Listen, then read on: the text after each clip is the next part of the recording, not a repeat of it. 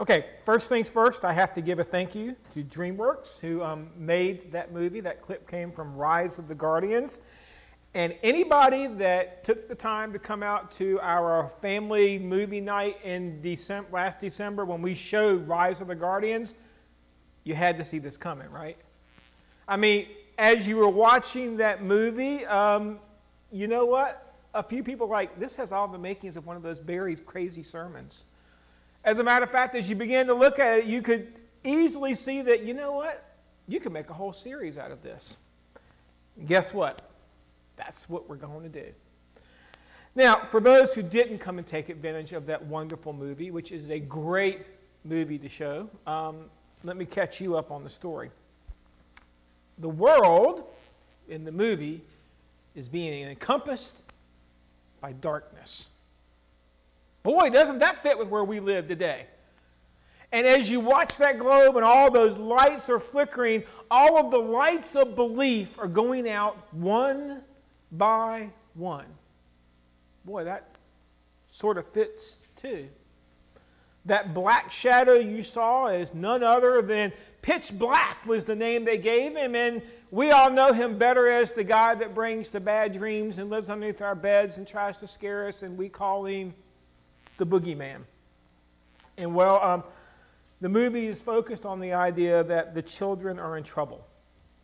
But for this series, let me just kind of bring you into it, because usually when I think the children are in trouble, oh great, this is going to be another sermon series about how we're supposed to focus on the children. The children, don't think about them in the calendar age. Not that they meet some kind of requirement. As a matter of fact, for this sermon series, here's the children I'm talking about. You find them in John chapter 1, verses 12 and 13. Yet to all who did receive him, to those who believed in his name, he gave the right to become children of God.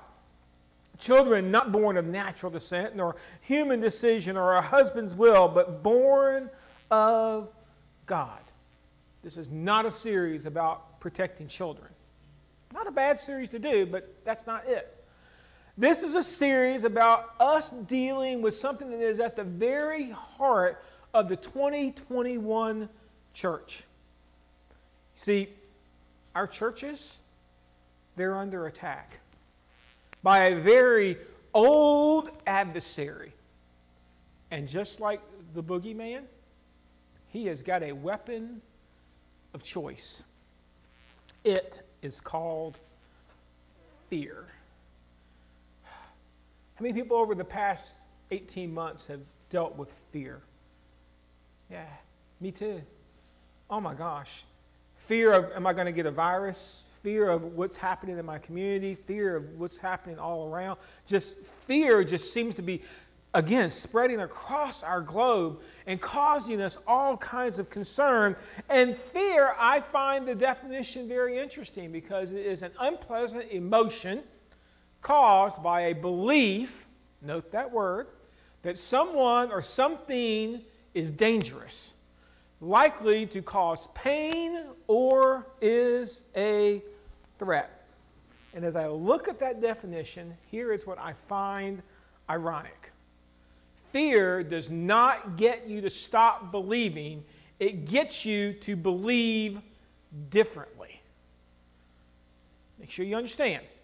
The way fear works, it does not destroy your ability to believe. It creates a distraction. It creates an emotion. It creates what we perceive as a threat, what we perceive as danger, and it gets us to believe that that is more powerful than what we believe in. Tell me you haven't seen this over the past 18 months. As we've been bombarded with fear after fear, we just can't help but focus on unpleasant, things that are broken, things that are going wrong, things they're asking me to do, things that are not the way they used to be, things that are just, they're just unpleasant. I don't want to deal with them anymore. We just can't help but focus on danger. I remember when I was a kid and my parents were always telling me, don't do that, it's dangerous. Now they realize that was just an invitation for me to try it. Okay, they got that now. But we have become obsessed with, we see danger everywhere. We see danger in going to the grocery store. We see danger in walking across the street. We see danger in every single thing that we do, and that's nothing but fear. It causes us to avoid things because we think we're going to get hurt. This goes for relationships. I don't want to get involved in a relationship. After all, what if it goes bad? I'm afraid of that. I might get hurt. I don't want to get involved in a church because if it goes bad, I'm going to get hurt. I don't want to do things because I'm focused on things that might damage me and pull me away. I'm afraid. It makes us see threats. I think this is big time in the church. I've often said we see a witch behind every rock these days. Everything is a threat. It's funny, we've stopped looking at the world as a mission field and we started looking at it as a battlefield that we're supposed to win by taking up, I guess, weapons and going out there. But that's never how Jesus saw it. When Jesus looked out, he didn't see threats. What did he see? He saw sheep that were lost. He felt compassion for them. He didn't see them as a threat.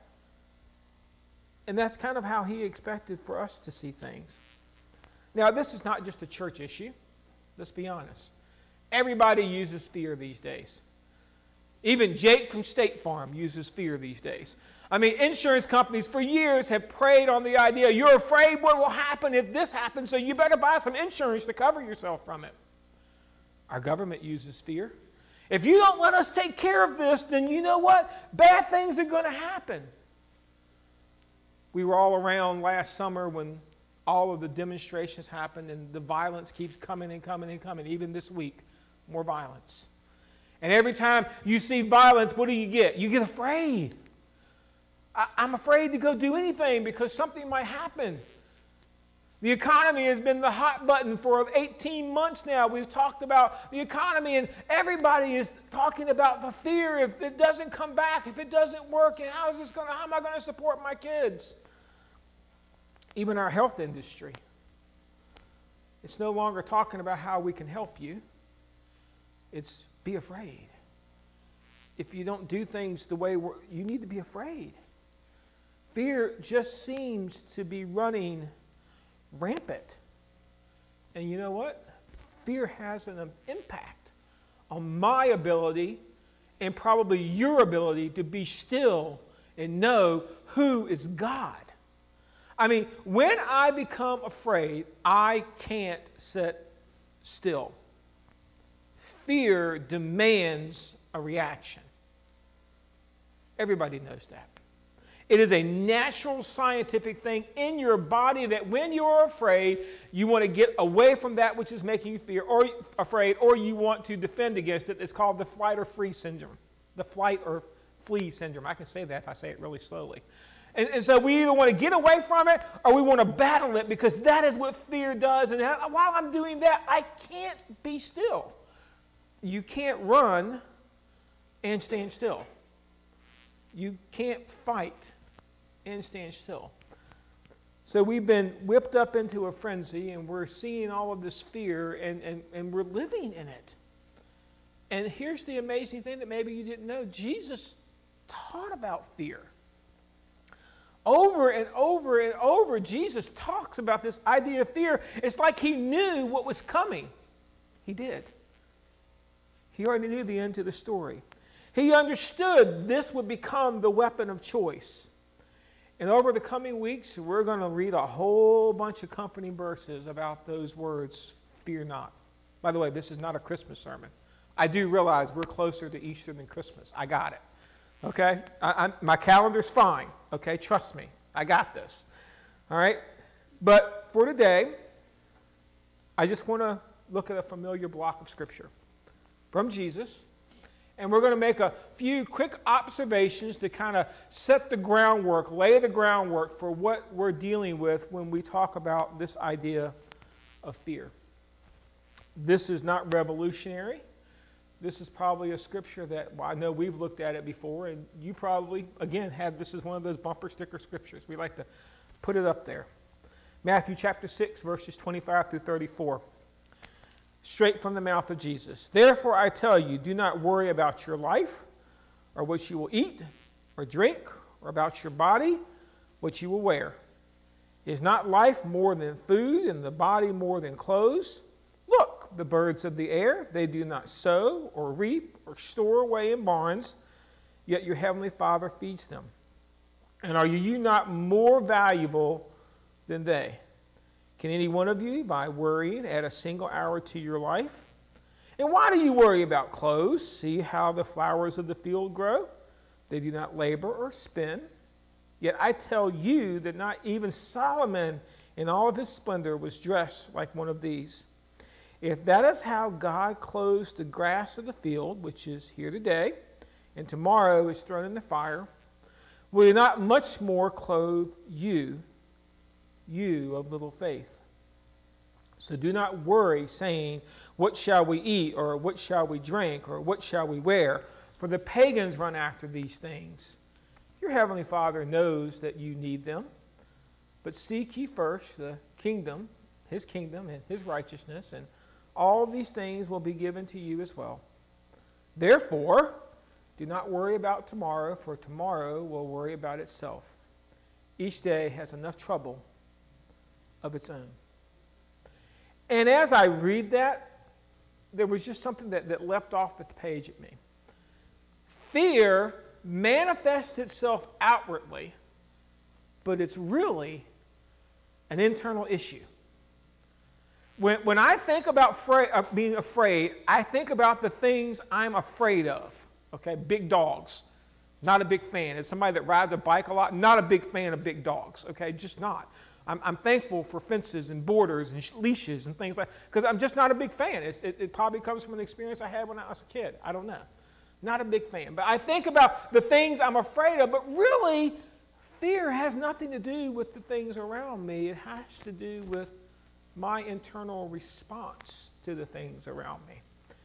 And as Jesus talks about this idea of fear, the first thing he says is he talks about the idea of worry, which is to allow one's mind to dwell on difficulty or trouble. Isn't that where fear starts? I begin to worry about, well, if I don't do something, if I don't take action, if I don't take out the insurance, if I don't go to the doctor, if I don't do this, if I don't, and then I start to become afraid because I begin to worry about, well, what if I don't? And I begin to dwell. And as I begin to dwell on that, you know what I can't dwell on, right? God. Your mind's not designed to work that way. And the other thing Jesus talks about is this word anxious. Nervousness, typically about an imminent event or something that is uncertain outcome. And so we become anxious. A lot of people suffer from anxiety, and I understand anxiety is a real disorder that people have to deal with. But we become anxious over everything these days. We play the what-if game like it's our life's desire to ask these questions. What if it doesn't work out the way I planned it? What do I do then? And so I become anxious, and Jesus tells us that our worry and our anxiousness, it causes us to be afraid. And I bring all of this up because what I need you to know is that while you think it's an external battle, fear is a battle of the mind. It's all in here when it comes to fear. Now, I'm not saying there aren't legitimate threats out there. I'm not saying that, you know what, we should say, well, there's no such thing as gravity, so I can jump off a building and don't go splat at the bottom. That's not the way it works. Okay, there is some fear that's really, really, really good. We taught our kids, don't touch the hot stove, and the first thing, it'll burn you. We told them, be afraid of it a little bit. It's kind of interesting. Now we're trying to teach our kids to use the stove. And now they're thinking, but it's hot. You told me don't touch it. Now you understand, fear is a good thing but when it begins, but you cannot just live in fear forever. You see, since it's a battlefield of the mind, we often think fear can be changed by changing the situation. If I just change jobs, change houses, change locations, change friends, change spouses, change relationships, I'll just swap it all out and eventually all of my fear will go away. We go so far as to think we can get rid of fear by going into a battle or a conflict with it. If I can just defeat the enemy, it'll all be okay. And here's the thing, just like Pitch when he left that globe, Satan's laughing at us, folks. He's laughing at the way that we're trying to deal with our fear because we're out there and we're trying to do it, as Jesus said, just like the world does it. We're trying to avoid it. We're trying to get away from it. We're trying to stamp it out. We're trying to beat fear by beating an enemy. And you know what? How's that working for you? Would you say that today you were less afraid about the world than you were 5 years ago? No, we're more afraid of it. Would you say that today you are less afraid of the world than you were 18 months ago? No. We're buying more locks, more security, more cameras, more looks. Because why? We're afraid. But what we, the church, need to remember is what we're really focused on. Not on a world, not on the fear that's out there. It tells us in Ephesians chapter 6, verse 12, "For our struggle is not against flesh and blood, but against the rulers, against the authorities, against the powers of this dark world, and against the spiritual forces of evil in the heavenly realms." Now, I've read this scripture before, and you need to understand, our enemy is not the federal government.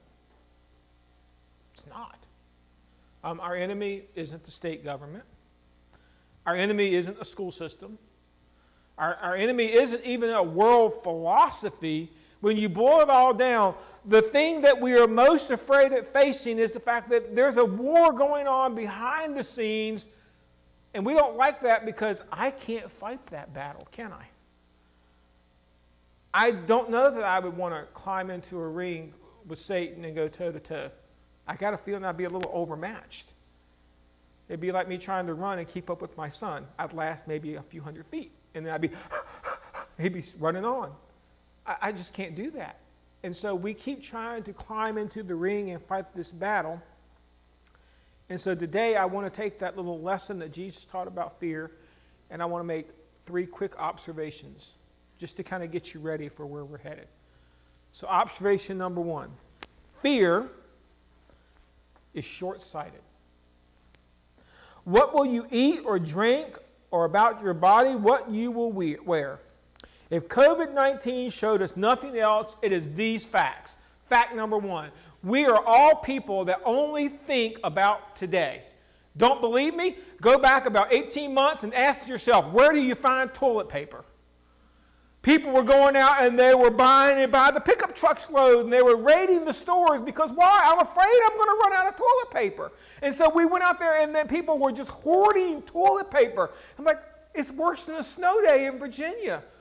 People were just stocking up on it. And why? Because they were afraid.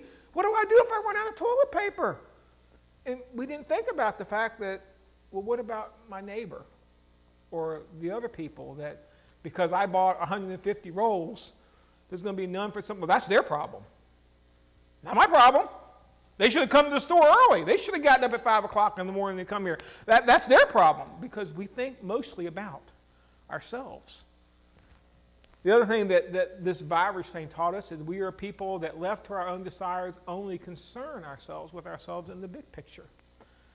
Think about it. I only think about today, what I need today, and I only think about what is good for me, left to my own desires. I have a very hard time keeping a worldview if my little world isn't running perfectly. And I'm talking perfectly. It doesn't take very much to get me to start thinking about just myself. It can be something as insignificant as a flat tire. Woe is me, I have to deal with a flat tire. I don't have time for this. Really? Do you know that's a minuscule problem compared to what other people are dealing with in their life? You get it, right? But it inconvenienced my life. Okay, it did. We are people that are focused on the here and now. We are. We are a people that, left all by ourselves, we only care about what is good for me in this moment. We're not thinking down the road a year, 2 years, 5 years, 20 years. We're not designed to do it that way. That's not what we've become. We have become a very in-the-moment kind of people. Don't believe me? Spend about 5 minutes today and just find yourself a news channel and sit and watch. Or if you don't like television, get yourself a newspaper and just don't read the articles, just read the headlines. Everything is about what's happening today and how do I fix my world today. And the reason is because fear is short-sighted. If I can get you afraid, I will get you focused on this moment, and then you're not thinking about the consequences down the road. You're only thinking about, how do I get through this moment? And Jesus knew this. He's like, why are you worried about what you're eating today? Why are you worried about what you're wearing today? I woke up this morning, I got a closet full of clothes, and I've got food in my house. What do you got left to worry about? Well, let me tell you, what do you really have left to worry about? Second observation I want you to see is fear is a direct result of misdirected faith. Listen to the words of Jesus. Is life not more than food, and the body more than clothes? Look at all the birds of the air. They do not sow or reap or store away in barns, yet your heavenly Father feeds them. Are you not much more valuable than they? Can any one of you, by worrying, add a single hour to your life? And why do you worry about clothes? See how the flowers of the field grow? They do not labor or spin. Yet I tell you, not even Solomon in his splendor was dressed like one of these. If this is how God clothes the grass of the field, which is here today and tomorrow is thrown into the fire, will he not much more clothe you, O you of little faith? Do not worry about what you will wear, for the pagans run after these things, and your heavenly Father knows that you need them. Now, before you get mad at me, I didn't write this. It was written long before I got there. And I also want you to know, I did not say that you have a lack of faith. But fear is all about misdirected faith. In this little section of Scripture, Jesus just begins bombarding the disciples with questions. It's like, why are you worried? Is not life more than food and the body more than clothes? Are you not much more valuable today? Can you or any one of you add an hour to your day by worrying about your life? Why are you worried about clothes? Essentially, he keeps talking about clothes, about what you're going to wear. And as I listen to these questions, I almost want to put my hands over my ears and say, stop. Stop asking me questions. It's like one of those trips where you're in the car with your 5-year-old. And why is the sky blue? Why do clouds move? Why is the grass green? Just stop asking me questions. Because I'm reading these and I can't answer these questions for Jesus. Why am I doing all this? I don't know. It's because my faith is misdirected. See, the question Jesus really wants us to answer is, what are you placing your faith in?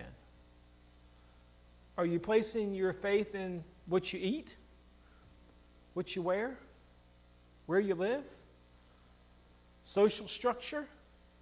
Are you placing your faith in the balance in the bank account? That's my favorite, by the way. I love that. I love online banking. Oh my gosh, this is terrible for me because I can look at my bank account all day long.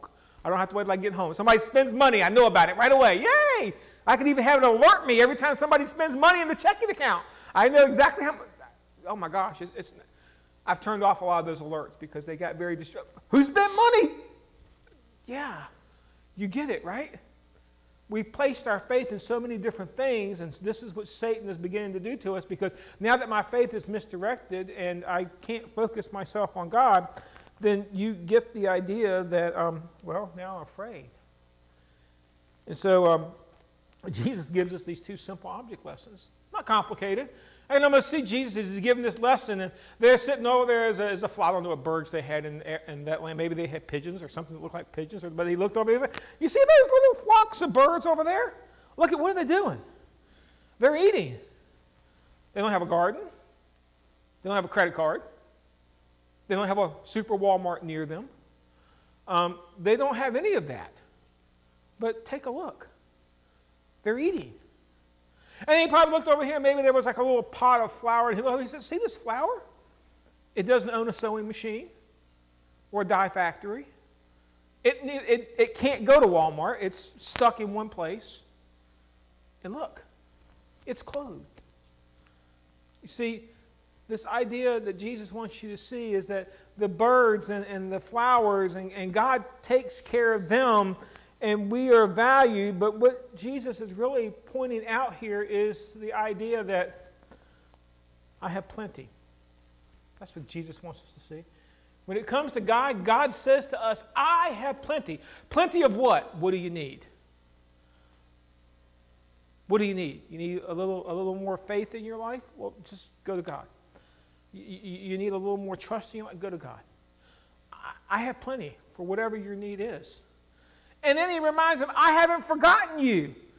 God didn't forget about the church in 2020. I want to tell you something. There were times in 2020 I honestly thought that maybe God went on vacation, okay? He just checked out and decided to go wherever he goes on vacation because I'm like, what did you do? Like push the autopilot button and go somewhere else? God, do you not see what's going on? Barry, that's your fear talking. I haven't forgotten you. I numbered the hairs on your head. Less to count these days, but they're still numbered. I wonder if he has the one to number that I've lost. Because I'd like to go back and find those at some point. But he says, I've got it all under control. I haven't forgotten you. I'm in control if you let me. Jesus will never fight you for the wheel to your life. You have to give it to him. And you know, that's what fear does, is fear makes me grab that wheel and wrap my knuckles around it and hang on tight. But Jesus comes back and says, when you do that, again, remember, I didn't write this, okay? Jesus says, for the pagans run after these things, and your heavenly Father knows that you need them. A pagan, one who has little or no religion, or who delights in sensual pleasures or materials or goods or irreligious or hedonistic activities. That's what he compared us to when we were afraid and we began to just chase things. See, in Jesus' opinion, fear that creates worry comes from us not believing God will come through. And folks, that hurts.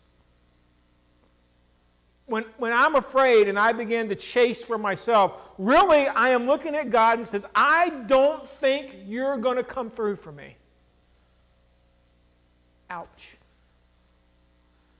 Jesus goes on and says, since we are afraid God is going to let us down, what do?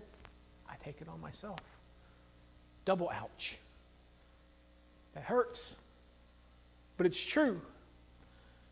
Not that I will never be afraid, but when I become just fear-driven and everything is about what I'm afraid of and what's going to bring tomorrow and what I have to do just to survive this life, Jesus says, you've just got the wrong thing going in your life. You're afraid. And you're not afraid of the boogeyman. You're not afraid of the government. You're not afraid of the school system. You're not afraid of society. Let's make sure you understand what you're afraid of. You're afraid God's not big enough. That's it. You are afraid God is not big enough to get you through whatever you just encountered. Ouch. That's what Jesus is telling them. We're doing it the way the world does it and expecting God to respond. And then he goes on and he closes up his little section here, and this is where we're going to kind of close our sermon. Stopping fear is about knowing God. Boy, that kind of fits in the be still and know that I'm God thing. Stopping our fear is about having an understanding. It says, but seek first his kingdom. Stop chasing the world and start chasing the kingdom. Seek first his kingdom and his righteousness. Stop chasing the rules of the world and start chasing God. And all these things will be given to you as well. Therefore, do not worry about tomorrow, for tomorrow will worry about itself. Each day has enough trouble of its own. Stop worrying about what is going to happen and start paying attention to what God is doing. God did not stop doing things because somebody announced coronavirus or COVID-19 or whatever we called it. God did not stop doing things because the social unrest in our society. God has not stopped. The problem is we've stopped being faithful because we've become afraid. We began to allow other things to become our focus. And I find this good news for us, because that means if this is how we get away from just being afraid, then there is a really easy solution on how to stop fear.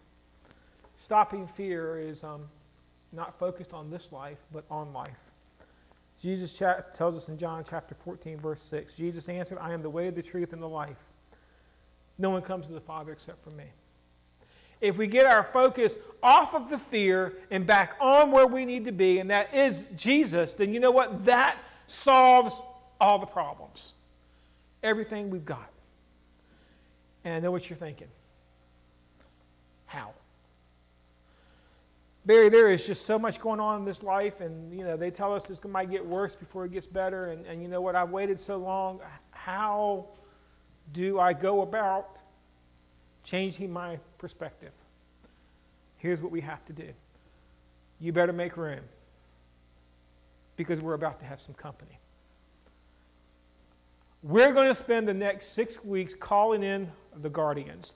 No, not mythical characters, not Santa Claus and the Easter Bunny or the same. We're going to go back and we're going to look at God's Word, and we're going to look at the things that God gave us to help us defeat the fear in our life. Ironically, most of them fit with these really cool characters that DreamWorks so lovingly put together for us, and if they're going to give me an outline, I'm going to use it. We're going to go back and we're going to assemble the things that God gave us. Because I want to tell you something. This is a call. Let the light go out. This is a call for the church to stand up, and it is time for us to come back.